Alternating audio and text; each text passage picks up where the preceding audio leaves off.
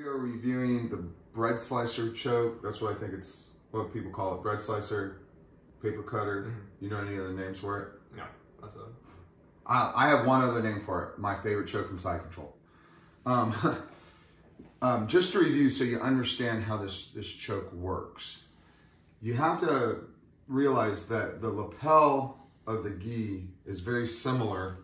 Let me show you. And you know, the funny thing about this is that the first time I realized this was back in, I want to say like 95 or 96. There was a gentleman that was training at Nelson Montero's gym that actually started a company called Gameness. I don't know if Gameness is still around, it probably is. But he was kind enough to invite me and some friends that trained with him to his place where he had all his gis, okay? And he made one gi, which I'm sure would be illegal today. And it had a collar that was so darn thick, there was no way. It was like taking hold of like a rope on like a battleship. And he showed us how he was making it. When I saw it, I mistaked the collar for a belt. I'm like, wow, that's one huge belt. And he's like, no. We fold it in, it gets stitched. And I was like, oh, wow.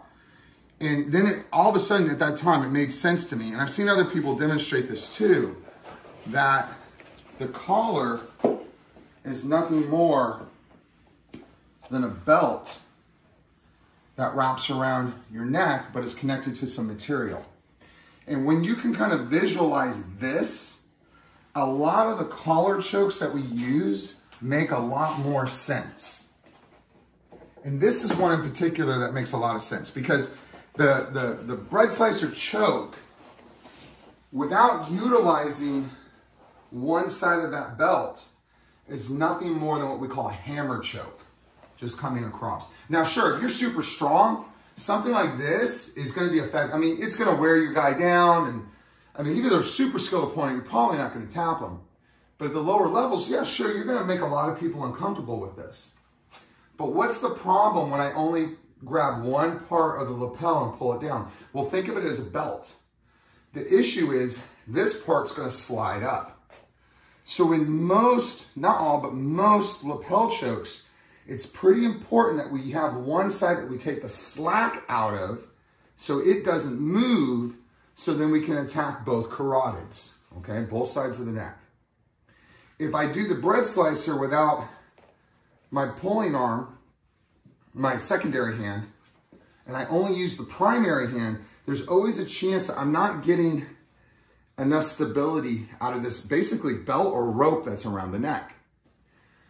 So just as an overview of the bread slicer choke, I'm actually taking one arm, I'm coming behind the armpit, and I'm getting what we call a horse collar grip. So it's a 4-finger grip. If you can get in there, Eli, so you can see a 4-finger grip in the inside of the collar. And when we grab the posterior portion of it, we just call it a horse collar grip. That obviously is going to take all the slack out of this side of the lapel. So now when I pull, I've got a real stable choke here. Now, that's the basics, or the basis of that bread slicer choke. I have one arm that goes into the axilla, 4 fingers in to the horse collar grip, thumb in with the opposite hand. I bring my elbow down, and one side of the lapel is attacking one carotid. My wrist is attacking the other carotid. There are a lot of variations on how to do this. There are some folks that love to grab super deep. There's other people that like to grab more shallow and flare their elbow. We're going to do a technique I don't see a lot of people do. My professor taught me, but I see very few people do it. But believe me, this is, in my opinion, the most effective way to do this choke. So whether I take a deep grip, shallow, it doesn't matter. What's the limiting factor on the choke, how tight this choke is? Well, it's the ground. So when my thumb comes in, my elbow comes down, depending on where the ground is, that's usually where I have to flare the elbow out to get the choke. Imagine if the ground wasn't there. Imagine how far around I could take this choke. So how do we make the ground further away so we can actually pass the elbow further? We tilt our partner up on his side. So if I could perform the choke with my partner on his side, again, coming in, 4-finger grip, horse collar grip, thumb in.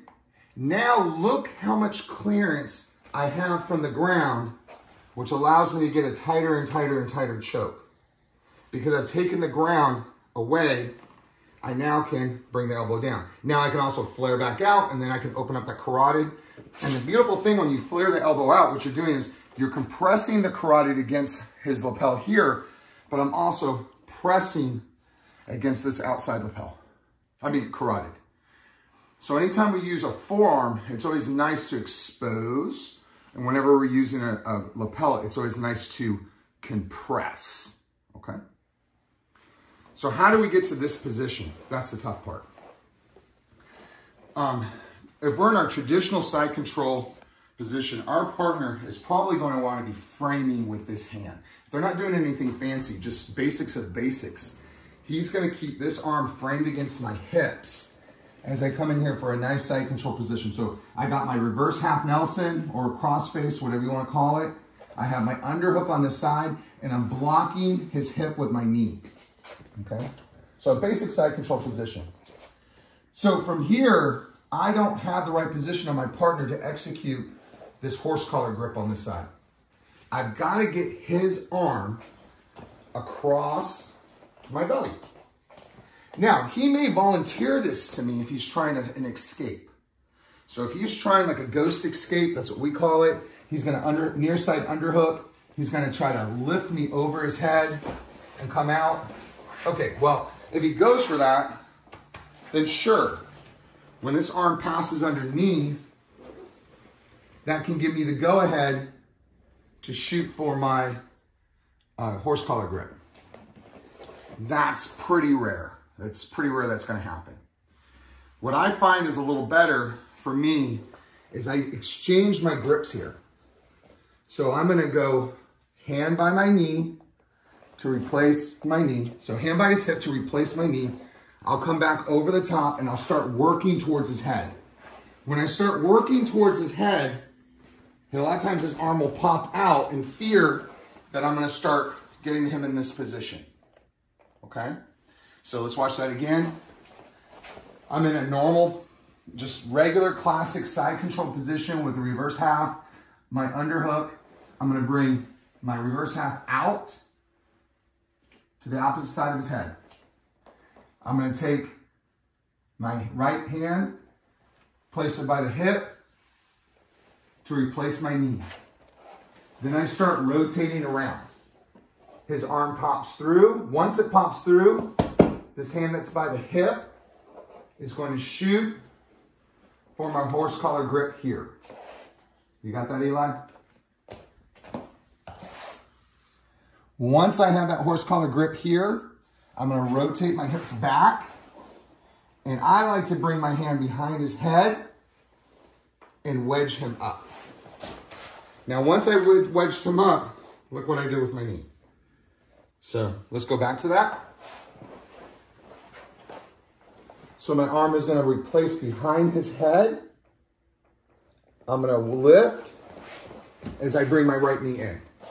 Now this right knee acts as a wedge, which makes it very hard for him to roll back. If he tries to roll forward, I have his arm hooked and I have all my body weight on him. We're going to do a whole different video on how there's so many different ways to grab this collar. But for today, for right now, I'm going to dive my hand in tight to his neck, bring my thumb in, bring my elbow down, and flare out. Just like so. Okay. Let's do that again. Traditional side control position. My reverse half, my underhook, I'm in tight. I'm going to replace one. I'm going to replace two. I start to move to this modified kind of north-south. His arm comes through. I'm going to shoot for a horse collar grip. I'm going to wedge the head as I walk up and replace my knee. Now from here, I shoot my thumb in. I bring my elbow all the way to the mat and I flare my elbow out right there. Now, it is not uncommon that he knows that this is coming. He knows that once he gets his arm between me and his body, that this horse collar grip is going to come. And so he's going to be pretty persistent not to give me this arm. So we go back to our position. I still want that because remember, it's my favorite choke, right? So I'm going to go ahead and switch, and he doesn't want to give it to me. He's framing on my hips. He's not giving me the north-south choke.